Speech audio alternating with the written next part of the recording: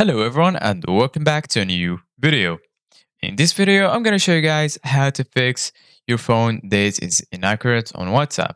So as you can see guys here in the picture, this is how the message looks like. It says date is inaccurate. Your phone date is inaccurate. Adjust your clock and try again.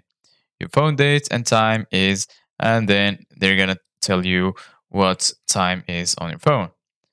So this message comes up when your date on the phone is not correct. So in order to correct it, just follow the steps that I'm going to show you. So the first thing that you need to do, guys, is go to your settings on your phone. And then once you're here on your settings, just search for general management. So it's going to be here somewhere. Just scroll down until you find it. So from here, guys, you can play with all of the settings of your phone.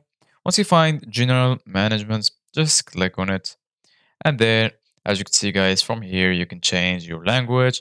You can change app languages. You can change text to speech, voice input, and date and time. So what we need to do, guys, is go to date and time. And once you're here, you're going to find automatic date and time. Make sure it's checked. If it's not, just check it yourself. And you're going to find automatic time zone. And you can select time zone. And also you can use 24-hour format.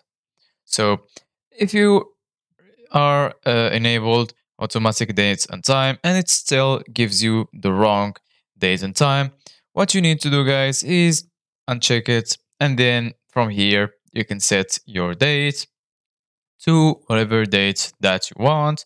After you finish choosing the year, the month, and the day, just click on done, and then from here you can set your time.